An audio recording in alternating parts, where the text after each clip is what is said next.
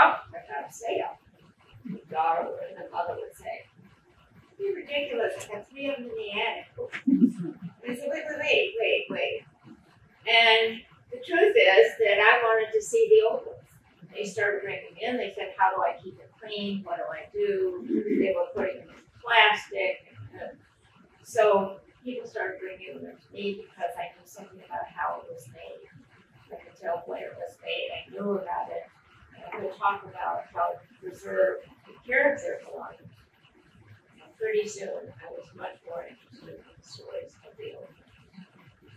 And I sold the mill. And I got a grant to do 3 years of field work to study the textile traditions of Southwest Virginia. Well, Southern Appalachia, actually. It turns out there's a lot more in Southwest Virginia than anywhere else, and East Tennessee. So I spent those years and then published my first book called Textile Art from Southern Appalachia, The Quiet Work Story. And that ended up to be an international exhibition, and we ended up at the National Museums of Scotland, Edinburgh, which a lot of these old people who had loaned these things, they were quite concerned that they were going to fly overseas. And one old lady, Rachel Chandler, said to me, I said, "They'll be safe. We'll be in a plane."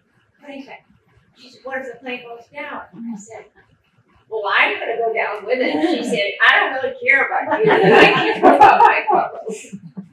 But it was a great tour, and I continued to get a lot of information, and people continued to show me wonderful treasures, and I continued to write about these things. And then my friend Nell Carpenter, one day, she and I had talked a little bit. And one day she called me up and she said, "There's this festival, this autumn festival, why don't you come and see us in," I think I wrote it down, 2013. And that's when I met Calista. Oh, there we go. And I had a spell over this. Because the truth of the matter is African American people after slavery, well, during slavery, of course, but in the years after, they had no way of preserving their family things, their artistry, their hand weaving. During slavery, most of the things that were made and beautiful, if they were worn out. If they belonged to anybody, they belonged to the white people. Occasionally, things came down in a white family, and people have said to me, "Well, it was made by the slaves on the farm." The question is, what slave? When? And sometimes they're absolutely wrong. They don't remember right. It's just folklore. But occasionally there have been things, and I have been fortunate, very fortunate, to find a couple of pieces over the years that have good programs. So when Calista found me and I saw these quilts, and I realized that it is Calista that has the history. And that head over there is more information that is just unbelievable that she has kept this great history of her family and the families in this community. But she's also kept the photographs. And that is so wonderful. So I got very interested in it because it's really solid history, and I could start writing about it, which is what I did, and she was willing to work with me. So there are 4 women in this story to honor today. Annie, who was enslaved, was born in 1832.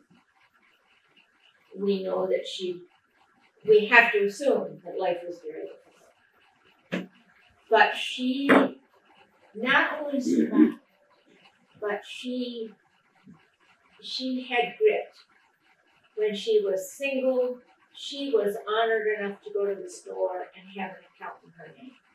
She was a true woman with grit. And she had all these kids. She had 4 by the first husband, Sam, I'd like to eventually write something about Sam. Sam was born enslaved. He was an entrepreneur from the very beginning. He eventually moved to Stanton. He became a well digger. He owned his own house. He owned a horse and buggy. He married, beautiful wife, beautiful photograph of him and his wife. He owned an all-black bank. Pretty tough guy, pretty cool guy. And good looking to boot, by the way. I haven't seen a bad picture of this thing. So I think I got more and more interested in it. And then Elizabeth, she figured out how to be a dressmaker. And those skills that helped her mother survive by clothing them and working for her enslaved family, she survived and was able to then teach her daughter, and that turned into a dressmaking business. And she survived, and he has the pictures in the book of Lizzie. She had one daughter, Mama Alice. And Mama Alice is the keeper of the cloth. Mama Alice, as Clarissa told you, is the one who told the stories. Every family has to have a Mama Alice for good solid history, because Mama Alice kept the history here. She told the history. She kept the pictures. She kept everything, and that's Mama Alice. And then Clarissa, who honored the family, feels honored to live in the house that her great grandmother, I always say how many the great grandmother, grandmother built. And she has been willing to do endless hours of research and bring forth the things that then I could turn into a story, because it's her story. And I am so honored that I was lucky enough to be in the right place at the right time to tell it, because there aren't many of these stories. So Bill said just talk about 15 minutes. I'm probably already past 15 minutes, but I thought I'd tell you a little bit about dancing at the Warm Springs Hotel, since we have all been thinking about that today. Because Lizzie, as a dressmaker, and was working at the hotel. I can't prove it, but I have so many reasons to believe it. She was a dressmaker. She was here. She could get there. There was a lot of reasons. But I tried to prove that she was actually on staff, and I couldn't. But during that time, I got more and more interested in the hotel. And I have been in the pools many times. I've been coming up here for years.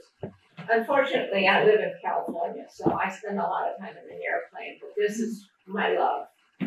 And so I decided to write the book about the hotel and really sort of do the whole history of the hotel, but concentrate on the last decades of the 19th century. And it was a time of before World War I and before the Depression hit. It was a great hotel of fun and parties and entertainment, and my gosh, they put on some fabulous parties. And they've been written up in magazines and articles, little bits and pieces that I was able to kind of put together and talk about the people and who they were and where they came from and why the hotel survived after the Civil War, why it maintained its unique interest as far as the Springs hotels. Originally, there have been 70 across Virginia, but it had its own particular history and kind of clientele. It was very southern, and very much southern after the war, so all the big generals and colonels and everything showed up. I will tell you one funny story. One of these hotels, and it wasn't the Warm Springs, but they had a big party one night. They had an entertainment, and they invited somebody to come in and speak about the idea of sending all of the Black people back to Iberia. Now, all the Black people were serving the white people. So I just thought, did anybody say, what are you going to do for dinner if we all leave? No, I mean, but there were all these little stories, and some of them I put in. They did. There's enough about it, and I have come across a phenomenal treasure trove of photographs, which will be very strong in the book. It will be the way to represent the book. In reality, is these photographs of Black and white people. There was an African-American photographer named Burton Dawson, and an African-American photographer in this country in the 19th century was very rare. There are only a few known to have existed. He is listed in the census as a photographer and a taxi driver. And he took some great pictures of African Americans in their own settings. So we have those pictures. We have pictures of musicians. We have pictures of people at the hotel, the butcher that you see in that magazine. And then I looked at and started looking at the fabric. Of course, I'm interested in what people were wearing in fashion. And I became aware of the fact that the African Americans in West Warm Springs were extremely fashionably dressed, unseen by the white people because they didn't mix at that time. But for church, for celebrations, for baptisms, their fashion was spot on. And I can so these two communities that didn't see each other were actually, I think, very much aware of who was wearing what and so. So that's kind of a bit about it. At the hotel, there was no running water, no heat or electricity or indoor plumbing.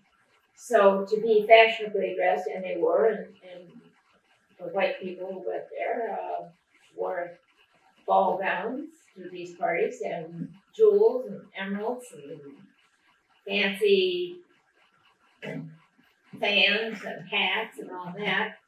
So I think that's a time in history that's kind of fun to go back and go, wow, no television, no radio, no internet, no phone, no nothing. And you've got to entertain 300 people 24 hours a day.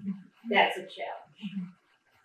And they did it, and it's a period of time in history that I particularly think is fascinating to look back on and to reflect on. It's also a transitional time from enslavement to entrepreneurship in the Black community, and these fashionable women who absorbed what they saw at the hotel and in their own way managed to make themselves look pretty darn great. When you see the book, you're going to go, wow,